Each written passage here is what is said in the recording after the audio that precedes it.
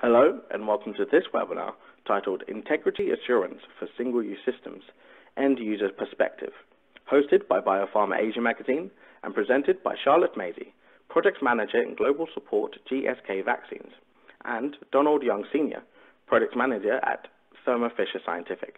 My name is Stephen Edwards and I'll be your moderator. Now, please allow me to introduce our first presenter. Charlotte Masy is bioengineer with a PhD in material science in surface chemistry. She has done her career in material science, spending 20 years working on the investigation, research and services for all sectors, but mainly for pharmaceutical products at Solvay, Ajinomoto, PAL and GSK Vaccines. She has 15 years of experience in cGMP in various positions, including QC, QA and engineering. She is an expert in single-use at GSK Vaccines since 2010 and working on integrity tests for 5 years. I will now be handing over to our first presenter. Welcome, Dr. Masy. Hello, everybody. So I'm going to give you a presentation on integrity as a point of view of the end user. Maybe just to give you a very brief idea on what is the experience and the coverage we have as GSK. GSK is working on pharmaceutical, on vaccine and consumer healthcare with quite a large number of vaccine dose and medicine pack. So we have several sites. We have 15 sites, and in this 15 sites, I would say that single use is used in 11 sites on a regular basis. So with this, I wanted to tell you also that indeed, as a manufacturer of a sterile product and vaccine, we have been working and using single use to improve our process. If we look at the change through history from what we were doing in the 15 and what we do now, I think we have been using a single use to try to close the process as much as possible, avoiding any contamination. So why I think it's interesting to also that I can give you my point as an end user, because working in vaccine, one of the critical things is that we have no thermal sterilization in on our product. On most of our products, there is no filtration after addition of the adjuvant, and so we cannot rely on sterile filtration. So the last sterilization step is quite early in the process. It's quite critical so to maintain the system closed.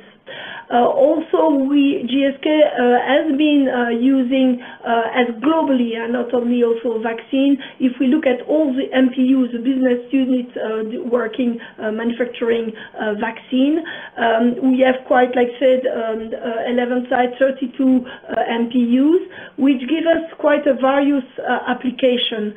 And so in this GMP environment, we have, of course, with one process, we have to look at multiple solutions, and we have to see if they can be used in our process.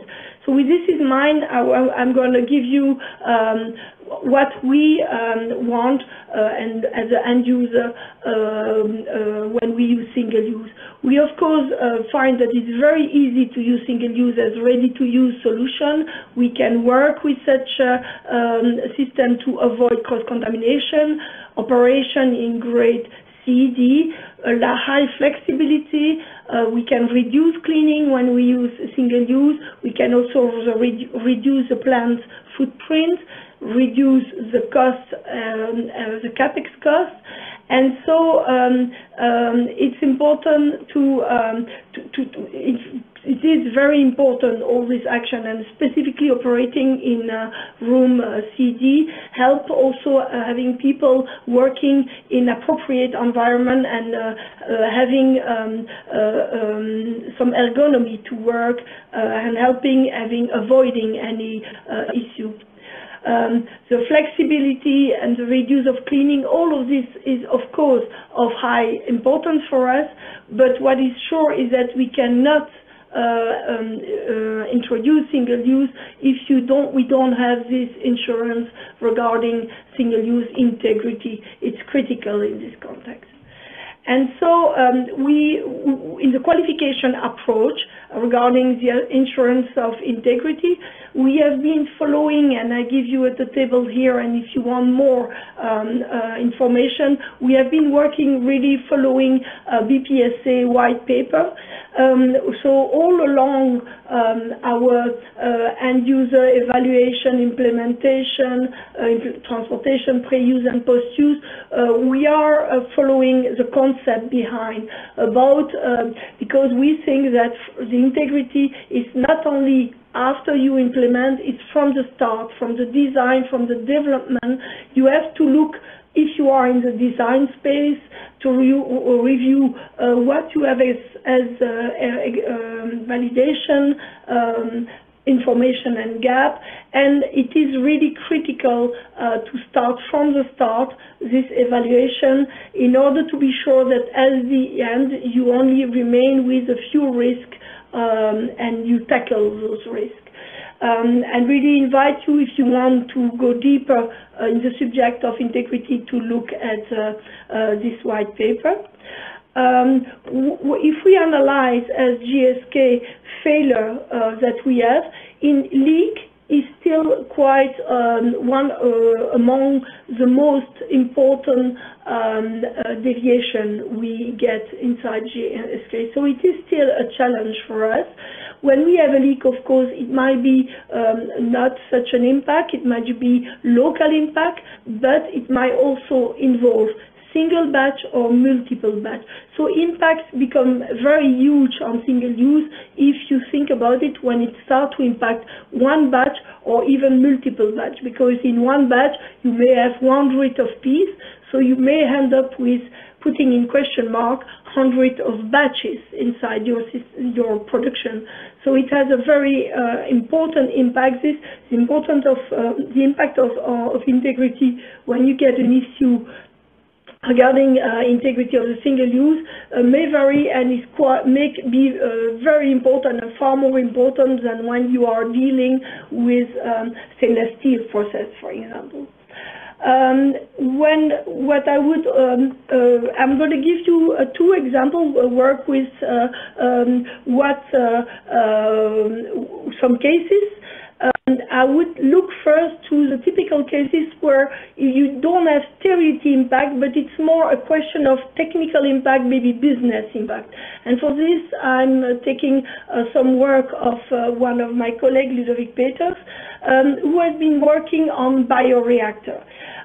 We wanted to introduce a bioreactor for viral vaccine upstream process in different contexts, multi-cell line. We wanted to have adherent and non-adherent, multi-type of virus, and we wanted to use it in a BL3 process, which is high biosafety level required. And of course, the limitation of this is to make sure that we have a protection of the operator and a containment. And here I'm going to present you what we have done in such a case to tackle those points.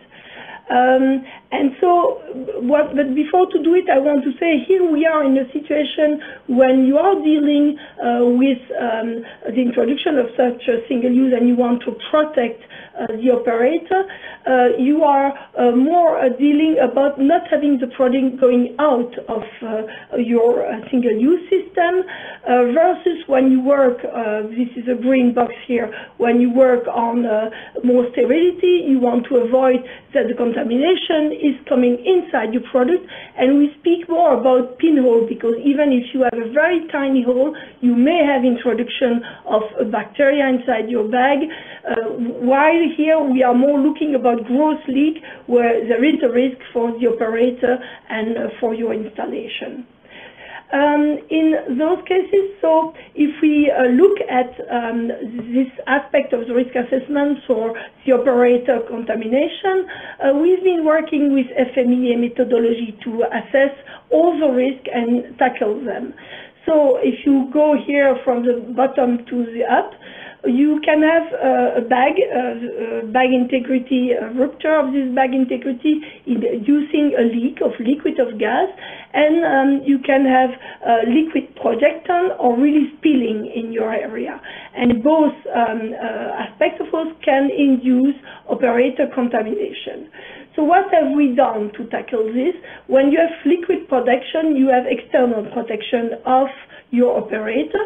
When you have also spilling inside the area, you need to have retention vessel, making sure you are collecting what is in an appropriate manner, what would spill inside your BL3 area, and you avoid, of course, that this is contaminating everything. So you have retention vessel, retention area, and finally, having this in your place, you still are making sure that the operator following any risk by medical follow-up.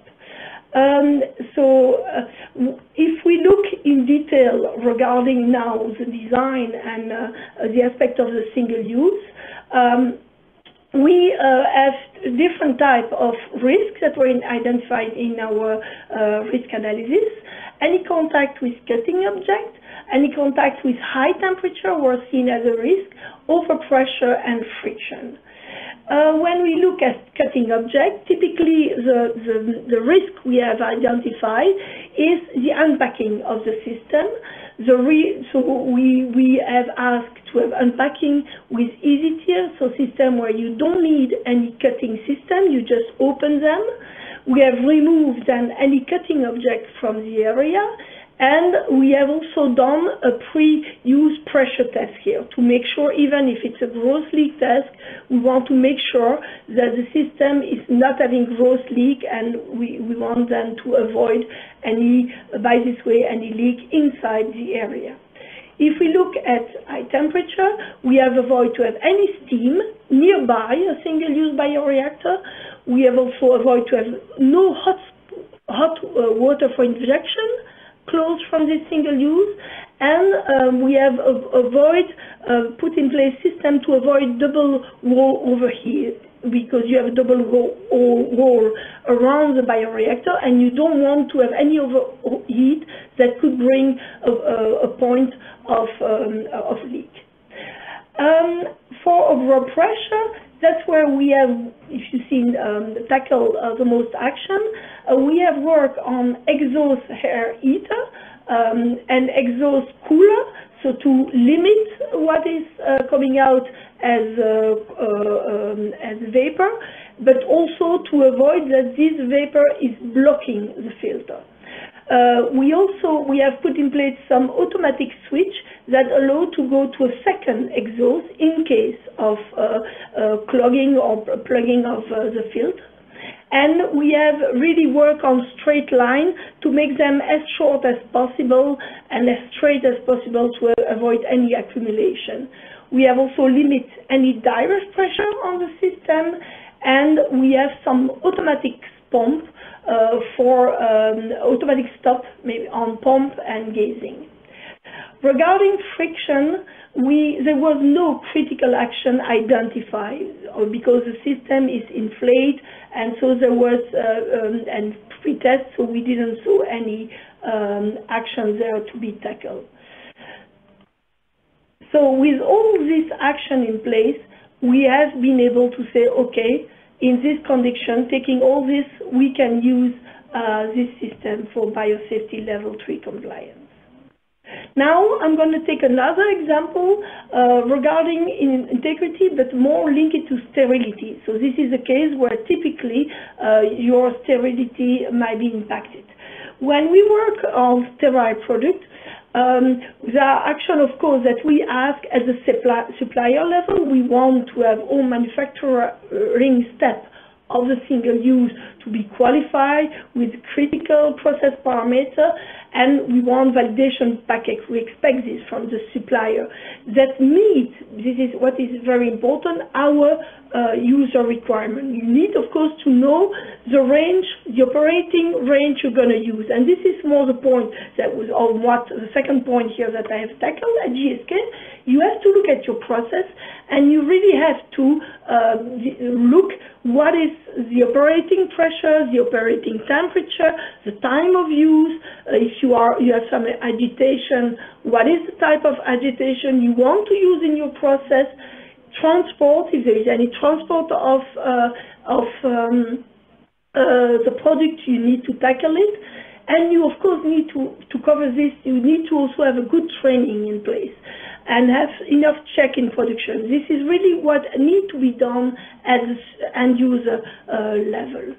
I want to show this. If you look at the life cycle of a single use from the manufacturing side, transportation to the end user, then used by our manufacturing bulk, eventually transport inside, between site or inside GSK, and then final vaccine manufacturing.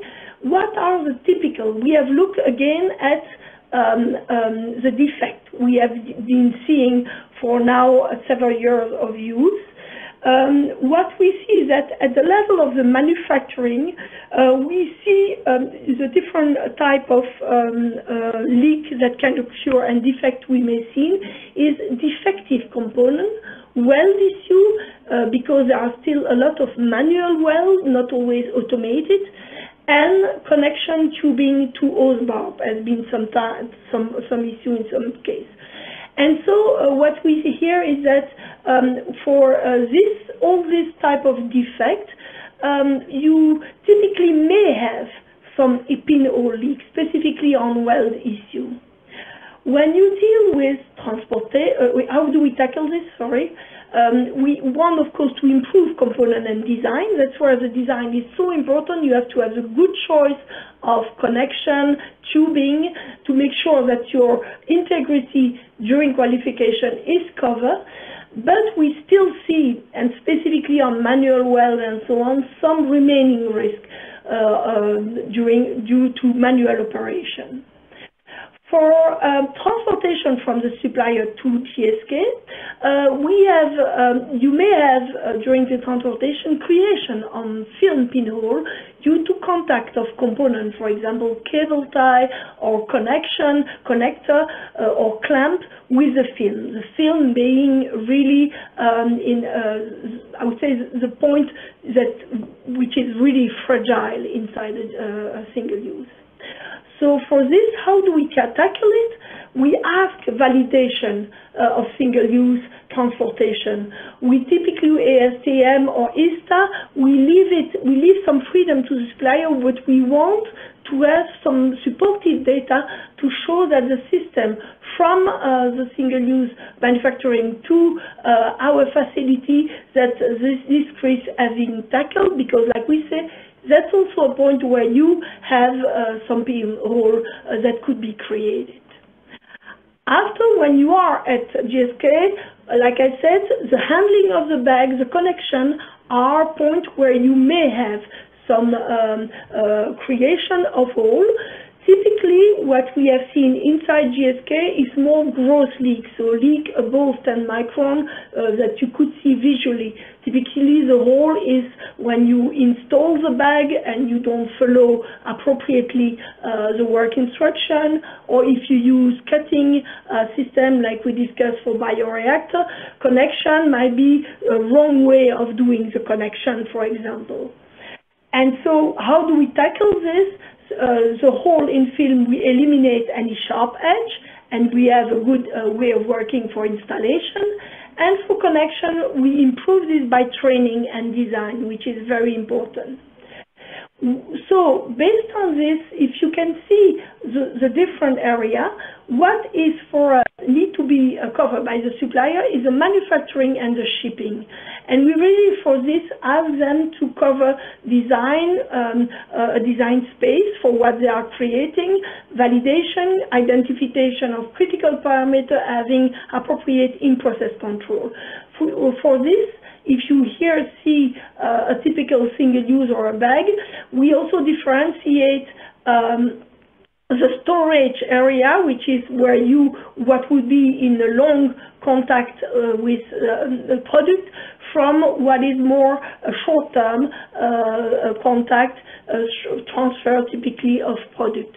And we are, of course, this is more critical, and we want to tackle on storage. We ask the supplier to tackle any pinhole on this storage part by doing very sensitive integrity tests.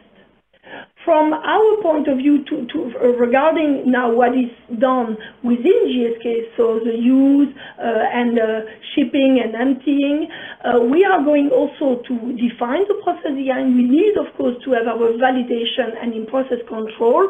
Again, here, the critical part would be the storage, and for this reason, we will need to show that all through our life cycle, all this part, and in particular the storage part, stays sterile despite any shipping or any manipulation. So how do we end up? So why the part that is linked to the supplier, we ask him to cover validation, like we say, for the transport, and inside, after the validation that we and the critical parameter identification, we ask the supplier to finally, in routine, test also have 100% integrity test in routine. We will differentiate the storage part, where we ask a very sensitive integrity test, from more the short-term or transfer part, where we would request more a leak test. And for what is inside GSK, after all the qualification of the life cycle through a bacterial challenge test, what would remain for us is, in practice, is a visual inspection and some media simulation all through our process. So for us, why do we have this 100% supplier integrity test? Is because we think that after the qualification that has been done, there are still some remaining risks, and where we need this high sensitivity integrity test for the moment. So if I can show, so if we look at the past, because we have been implementing this strategy for now a year, we see that on all the systems where we have implemented this strategy of qualification and then supplier integrity test, and then doing our qualification and visual inspection, we have observed no leak on the system that has followed this strategy. The remaining leak we observe are on components that are not tested for the moment at the level of the supplier. So the conclusion for us is that we follow all the recommendation of international groups such as BPOC and BPSA, with a very important point on quality by design and development and validation. And for us, if you follow this and you have your shipping test and you have your quality by design, then with a quite light follow-up on the manufacturing with the tests you keep in place, you are very confident to have a system that will be completely integral throughout your process. And so I would finish by highlighting really for me the challenge. For me, regarding integrity, we need to have to share with supplier and work with supplier to have the integrity in place, because you have to define what you need, what is critical for you. Then you need to have a risk assessment approach to define the appropriate strategy, because this is for me, there is no point to add tests without having a clear risk identified. Quality by design is key. There is no integrity test that can replace a bad design. And so based on all this, a good relationship between user and supplier is key to succeed.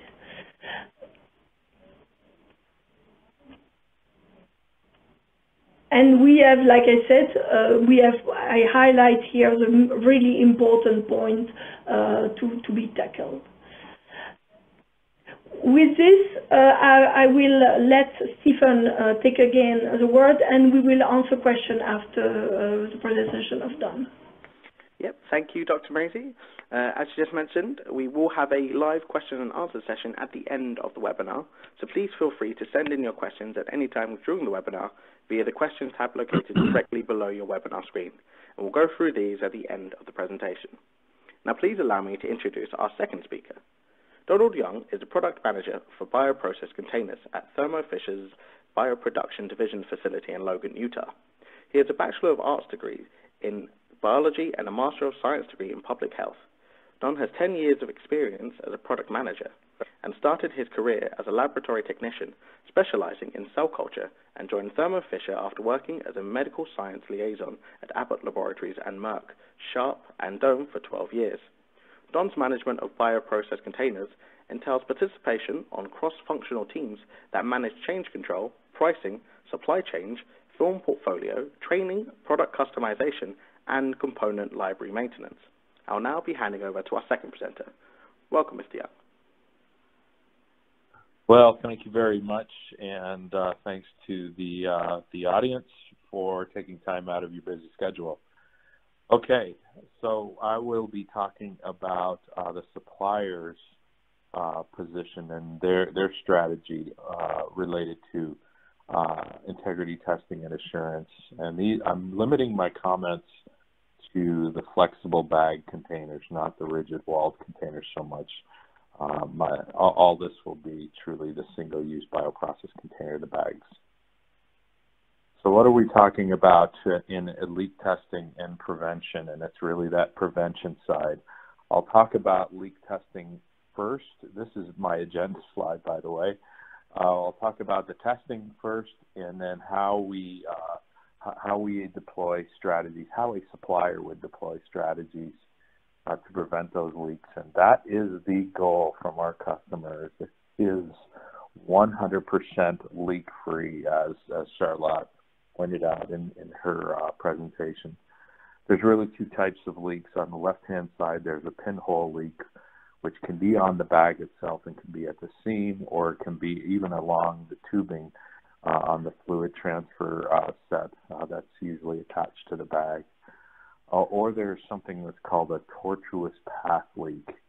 And this is a path that occurs at a junction, at a connection point, whether it's at the chamber, the bag chamber, and the port that is welded into the bag chamber, or along the tubing set at those junction points where rigid connectors meet flexible tubing.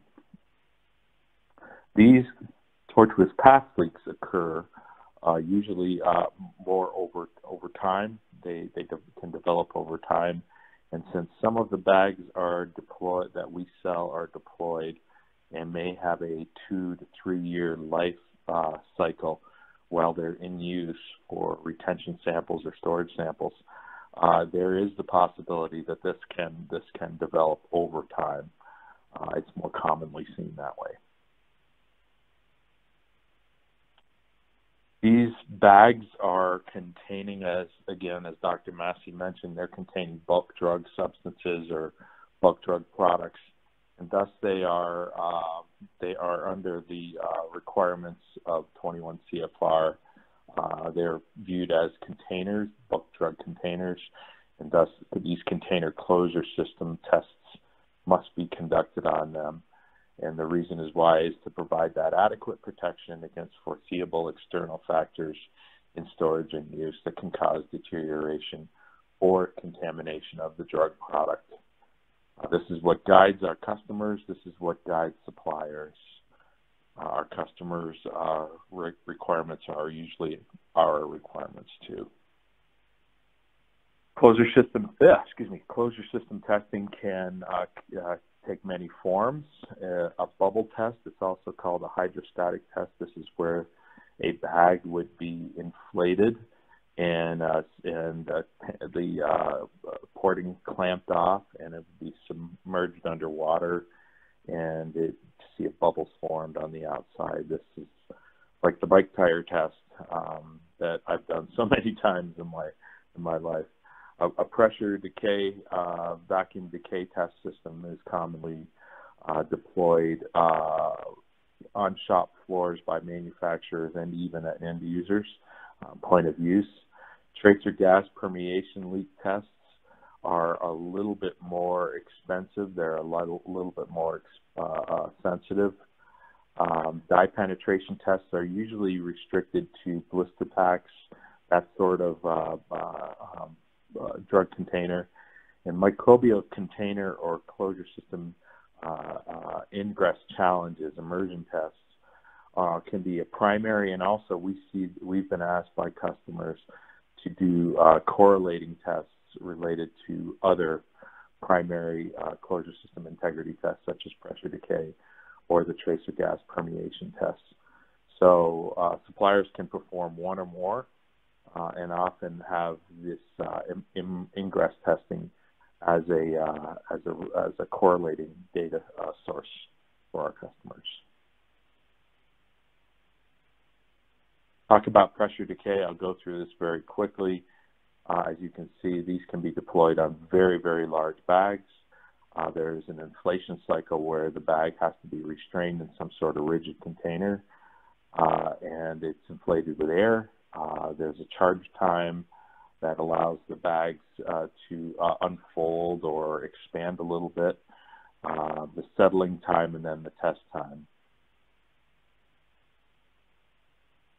As you can see, this is a typical chart on a pressure decay test where it's inflated here. You can see the charge time where the bag is actually stretching out a little bit and getting rid of any folds, kind of inflating fully, the settle time, and then the test time. And I want to draw your attention to the time required for testing. These tests can be very, very long. Depending on the size of the bag, the larger the bag, the longer the test, and then sensitivity will suffer. So unless you want to run a longer test, you lose some sensitivity, but you do have the ability to test very, very large bags in situ as used on the end user shop floor. Inert gas tracer tests require more expensive equipment. You have a vacuum chamber, a helium source. You can see down here a vacuum chamber, and then a mass spectrometer to do the measuring. I want to draw your attention to the graph and the test time. It's much shorter. In helium testing, the bags are inserted and connected in the vacuum chamber, and then the air is drawn out of them and replaced with helium. And out in that vacuum chamber, there's helium sniffer probes that can detect any helium exiting the bag at a faster than normal rate. This is a much, much faster test. It can be performed on shop floors in a 100% lot test manner because it's a fast test, and many suppliers now have this as an optional test service in their available to their customers.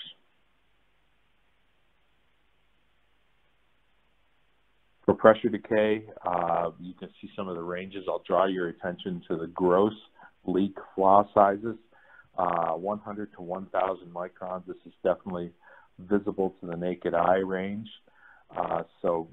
Typically, this is the sensitivity range you have. You can get fine leak testing programs, software and validated programs installed on the test equipment to test for fine leaks, but this is usually the test range in that high 100 to 1,000 range. For inert tracer gas, you can get much, much more sensitive. You can get down below the level of water leaking, which is about 18 microns, maybe a little less, maybe a little more. Helium testing, the inert gas tracer testing, can detect holes as small as 1 microns, usually in the 1 to 3 micron are the claims made by suppliers with this test service. And at least in one instance, documented published information on microbial ingression is at about 4 microns, so this is below the level of microbial ingression. Truly, another very important requirement from our customers. You do have a bit of a sacrifice when you move to inert gas tracer testing. You can build vacuum chambers that are really large, but I'm not sure how many suppliers have done that. I know Thermo has not. Our size limit is about 200 liters, all the way down to the very small 50 milliliter bags. Typical, we feel this is the normal range that customers will place their high-value bulk drug substances in. We've seen it in higher volumes, but not most commonly. It's usually 200 liters or less. Bulk tests, pressure decay, and inert gas can test completed BPC assemblies, as well as just standalone fluid transfer sets.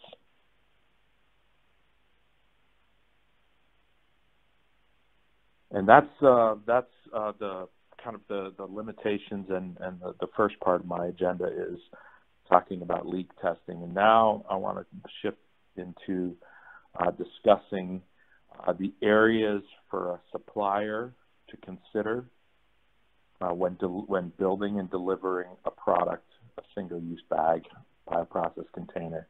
The 3 key areas which the bag integrity must be controlled are at the manufacturing site, and I would argue it goes, as Dr. Masy mentioned, it starts much sooner than that in component selection and the qualification of those components and those connection systems. But let's move to the shop floor, the manufacturing shop floor. There needs to be validated processes that are routinely checked.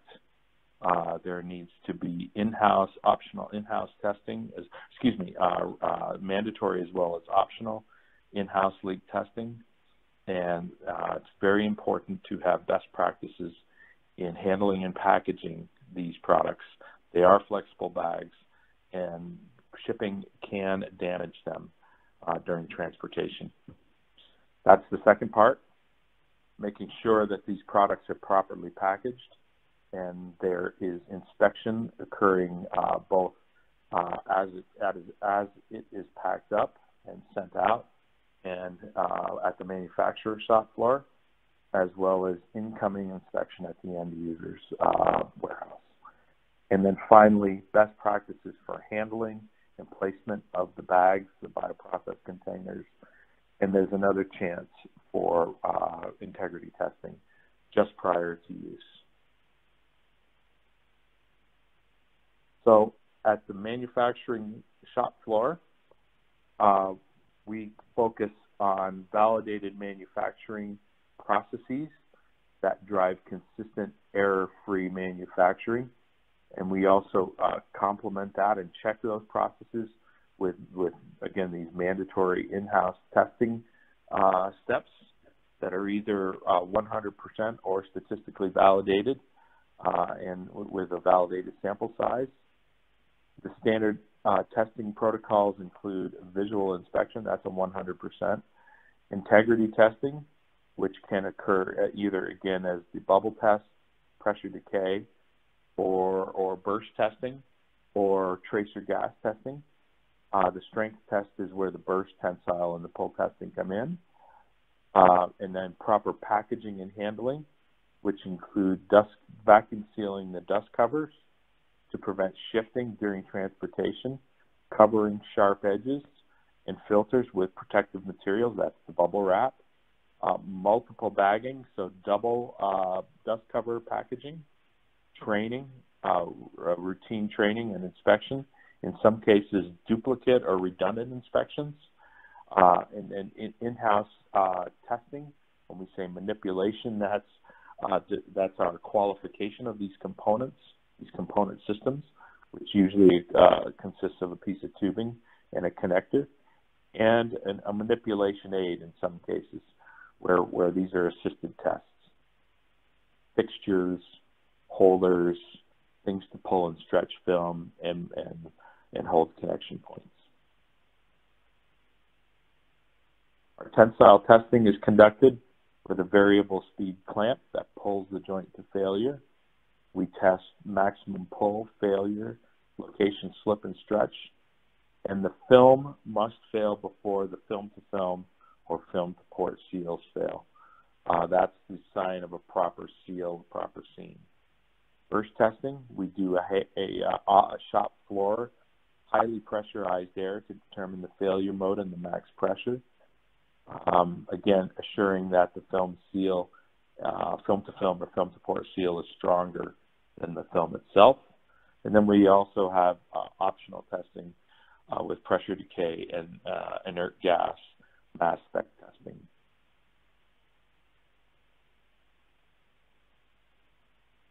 The testing, the optional testing is conducted on the manufacturing shop floor. It's conducted post-assembly, so after the chamber is manufactured and all the tubing appurtenances are added, that's when the integrity test, the leak testing, is performed at the end of the manufacturing line, prior to packaging, irradiation, and shipment to customer. The tests occur, it's a 100% lot test. It's a non-destructive test, and leak results are usually included or should be included in the lot record, as well as a certificate of analysis reflecting the testing and passing of the bags.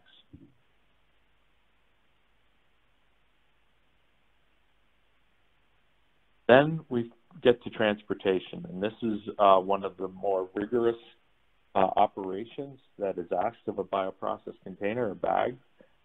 Proper packaging and handling is very important, and then validating that packaging in those shipping configurations is the key to success. It's the key to delivering those products in a form that are fit for use.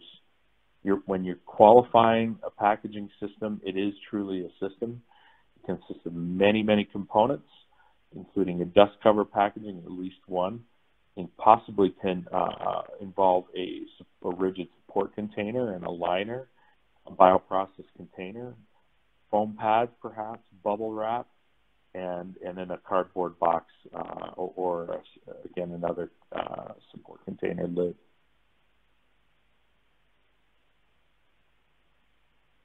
Integrated test plans are required to accommodate the typical usage conditions, whether it's a dry and or liquid or powdered filled normal use condition. What's the temperature range? This needs to be factored in to make sure the test plan accommodates that. You must use established and qualification and validation strategies.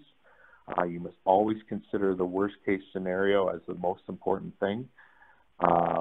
Access to the larger size of bag or support container. This is especially important when shipping large volumes of liquid. Bracketing can be done, which means you don't have to test every single size, but the largest and perhaps one or two intermediate sizes, including one of the smallest sizes. And then again, as Dr. Masy mentioned, compliance and to established test standards, whether it's ISTA or ASTM.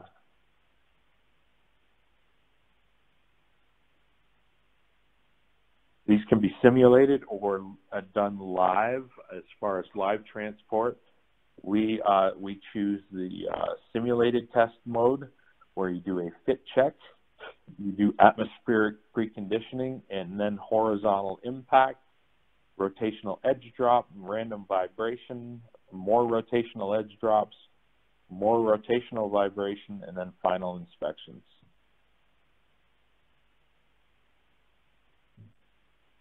You must document. The goods supplier will document their results and make visual observations post-test,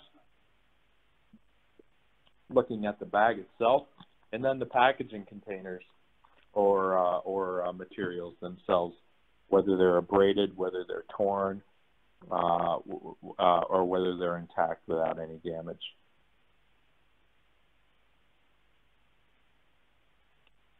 The supplier will then build validated shipping configurations with instructions, with a model of the configuration and a bill of materials to go along with that, and of course then training operator training to make sure that it all comes together and is done consistently for every box every day. Okay, we've got the bag to the customer's site now. To assist customers in handling, a good supplier should have an unpackaging, uncrating, or an inspection guide that goes along with it.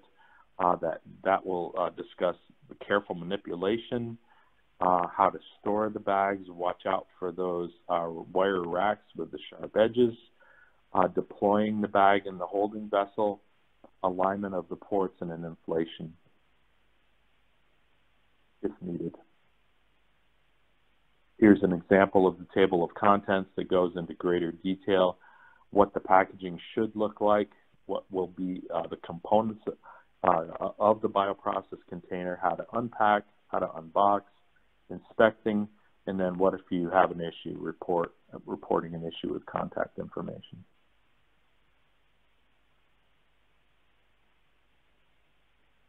Now I'm going to see if I'm going to skip this slide. Okay, I'm going to come back to that slide in a moment. Earlier, I provided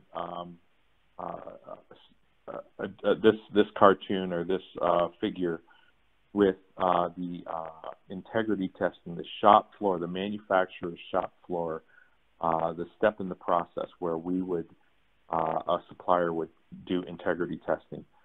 Now, I want to draw your eye below that to all the steps that occur prior to use. This is the importance of a point of use shop, integrity testing. To consider that. Look at all those steps that have occurred, and these are very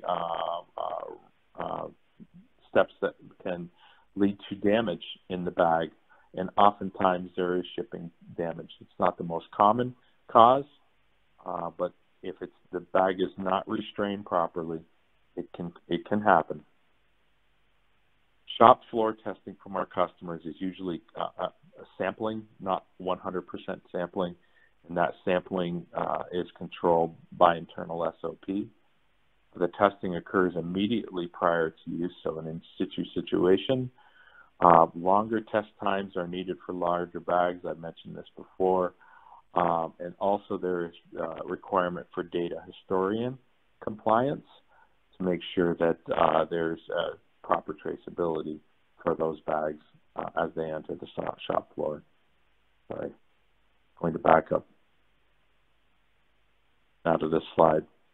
So that's the importance of point of use integrity testing.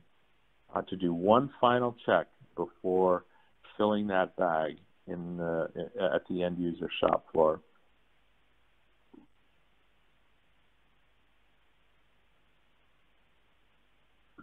I mentioned this earlier. Here is some differences in the tests. Integrity testing using inert gas or helium tracer gas, or just a straight established standard pressure decay test. I've talked about the hole size detection limit. I also talked about 100 to 1,000 microns as the gross hole size detection range. For the fine hole size detection range, it can be as low as 12 and in the 12 to 15 micron range. We've seen some suppliers making claims to 10 as a theoretical number. Complete assembly can be tested in some cases in pressure decay, but most often it's a chamber-only test. It does not test to a hole size and detect the hole size below microbial ingression, but yes to water ingression, and it is not a destructive test. You can see the difference with the inert gas tracer testing. You can test full assemblies, You can detect 1 to 3 micron hole below the limit of ingression, and obviously below the limit of water ingression as well. The helium test is a much faster test. It's a much more sensitive test, but it's also a much more expensive test. You need a lot more expensive equipment, but there are significant advantages to that helium test. Okay, this is my last slide, I think. The considerations for end-to-end integrity testing: you should review your supplier's quality assurance testing protocol. Understand that when you do your audits. Review their internal handling and BPC placement SOP. How do they train their operators on their shop floor? Review their packaging SOPs. Review their shipping SOPs. You should also review their goods in, their components goods in SOP, as well as their component qualification strategy. You should consider point of manufacturer integrity testing for those bags that are going to be used in those high value applications, and consider a point of use integrity testing as well as a final check before those bags are deployed. This is my regulatory disclaimer. Thank you very much, all, and it's time for questions. Thank you. And yes, as Mr. Young just said, we will begin the question and answer session of the webinar. But once again, I would like to remind the audience that you can still send your questions in via the questions tab located directly below your webinar screen. So now our first question is, what is the typical failure rate you've seen in single-use bags? I believe this was for you, Charlotte. Yeah, and I'm really happy for this question. So you have to see it in, it's not one simple answer. So when you start using single-use, like I did try to explain through my slide, before you implement any learning, training, qualification, if you don't do it, there is a high risk. The main root cause, if I see, for example, some new buildings that would introduce single-use without training and testing system with operator, you're going to have a high quantity of defect. I would say I've heard sometimes up to 10% even outside my company leakage due to either things that were occurring in as a supplier, if it has not been validated there, or during the use. When you now have your qualification in place with all what I did speak about, so as a end user, training, qualification, defining your critical parameter, making sure they are adequate to what the supplier is doing, qualification at the supplier, qualification of transport, it's a key point. Then, so if you have all this qualification in place, then I see it typically in building or inside here, then the level of defect coming from your handling is very low. And it's almost to zero because people know how to handle them, they do it appropriately, the design is good, so nothing happened. It still remains, and that's why we say the transport, we have this validation again. When you have validation of transport, I never seen a damage in transport when I had a transport following the validation I had in hand. However, I still see sometimes some damage, and typically what I say, pinhole, we could steal them, but we remain at low level, but you want to tackle any defect because don't forget of the impact. When you have one defect, one leak in production, you not only lose the product, you also have to investigate the complete lot regarding the single use. So you may have hundreds of batch in question mark. And so for this reason, so I say at the beginning, you have to handle validation and all the aspects I show are the main factor. And depending on what you have in hand, this is what is going to cause leak. After you put in place the qualification, for us, a remaining risk is typically manual step at supplier. Thank you. Our next question is what kind of shipping study is recommended when shipping the final sterile product in single-use bags? I think it's actually for you as well, Charlotte. Yeah, again, we're going to use the same type of standard Don has been presenting in very much detail, like ASTM and ISTA, but you're going to do it, of course, with filled bag, and you're going to have to follow the appropriate level. For example, if you're shipping on pallets, you're going to have to use the ISTA 3. This is one example. So you have to look inside all these standards, the one that would be appropriate for your shipping, depending on if you do truck shipping, if you do airplane shipping, and so on. But it is very important, if you follow the ISTA and the STM, you go in detail, and you will find, and there are proper labs that can do the test on filled bag for you. And what we do, just also as a reminder, is when we do a bacterial challenge, we cover these steps. So this means the bag filled with TSB will be having all these challenges done, this transportation challenge, and after that we will look if the bacterial challenge by immersion, for example, for transportation is still good.